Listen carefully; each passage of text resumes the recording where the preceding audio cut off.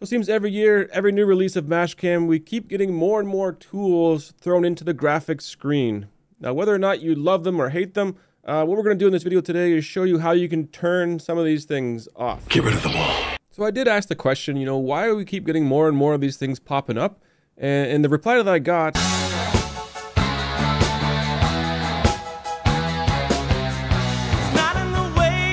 Which, yes, I guess it's true that they're not in the way.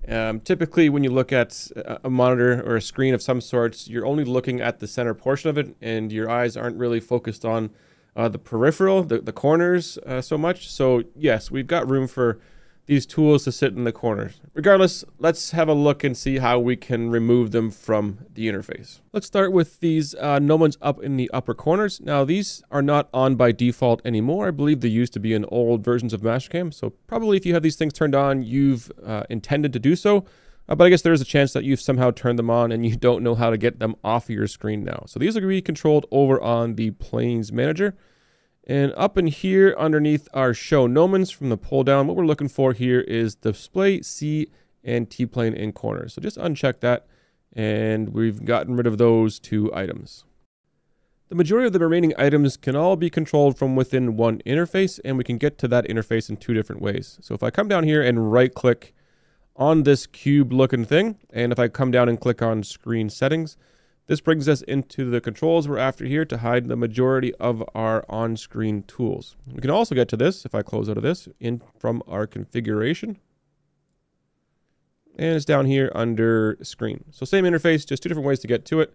And what I can do here is, let's look at this one down in the right-hand corner, the scale or units. And we just need to uncheck that one, and it disappears. And down in the middle here, this is displaying the active level name.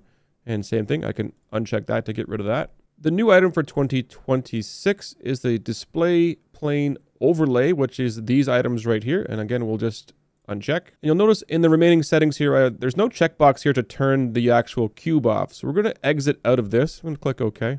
Just going to hit on no because I don't want to save this as my default. And to get rid of the cube, what we need to do is again, right click. And this time we need to uncheck the show cube from this menu. And that will get rid of the cube. So we still have our selection bar and our quick mask on screen, and we can interact with those again in that same screen settings menu. But before we do that, I'm going to come up into the toolbar and right click, and I'm coming down to customize the ribbon. And then here I'm going down to the very bottom to the options, and then down at the bottom here is the quick masks, which you can turn them completely off. So let's say I never work with points, so I can uncheck points. And my points is there right now, but if I click on OK, you notice the points is now gone. So there you can turn off individual quick masks, or you can turn them all off if you prefer. So let's go back to that screen settings menu again, and right click and screen settings. Now I wanted to point out those quick masks, turning them off completely, because there's a way to sort of turn them off or hide them. And that's what this slider right here, overlay control opacity. So if I turn this all the way down, you can see what happens here. Let's screen check and hit no. The quick masks have essentially disappeared, as has my selection bar. But obviously we can't run Mastercam without a selection bar, so it still has to be there.